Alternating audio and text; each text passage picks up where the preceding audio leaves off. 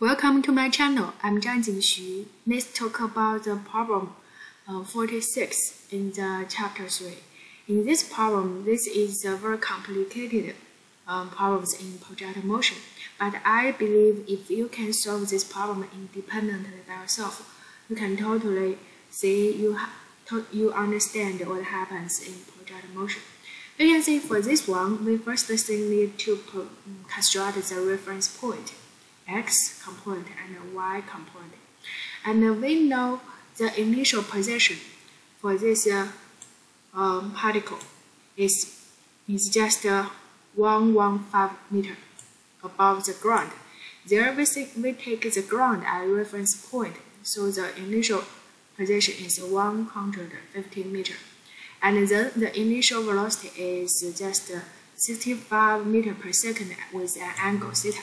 Therefore, because this initial velocity with an angle theta in projectile motion, we solve problems in two components, x component and y component.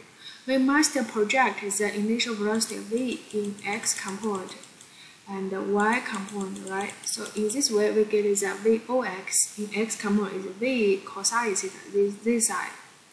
So this side is vox, and this side voy is the v magnitude times the sine theta. And then we know the final position is there because it reaches to the position P at the ground. So first one asks you to find the time taking for this projectile motion at the point P.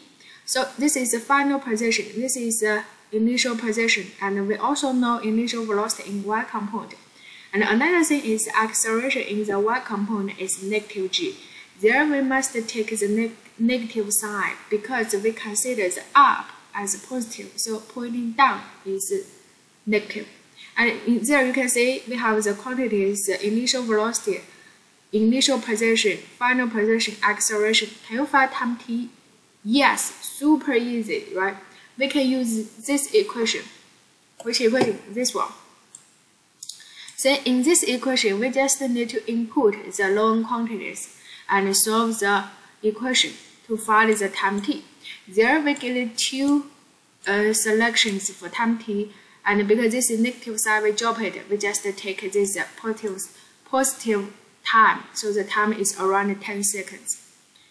The next one asks you to determine the range, the distance x of point. So the x, this one, we can see in projectile motion, the velocity at x component is constant because there is no acceleration at x component, and the initial velocity in x component is given. So we know the time t. We also know the velocity at x component. So super easy. The displacement at x component is vox times the t, right? Vox times the t. This one. The next one asks you to find the horizontal and vertical component of its velocity. There its velocity. What does that it means? It means the point P, right? Point P. So find the velocity at the P point. First thing we can consider this velocity at the P should in two components, Vpx and Vpy, y component. And for x component, it is must same with the initial velocity at x component. Nothing changes, so this one equal to this one. Now, can you find the velocity at the y component? See, there you know the initial velocity, you know acceleration, and you also know t. So easy, right? The velocity at the p component at the p point in y component is this initial velocity plus acceleration times t. So this one. Get it? Yeah, and then we solve the problem C. And the next one asks you the magnitude of the velocity. There you can say we know P, Vpx, Vpy. Can you find the magnitude? Yes, just take the squared Vpx square plus Vpy square. So this one and this one. Super easy.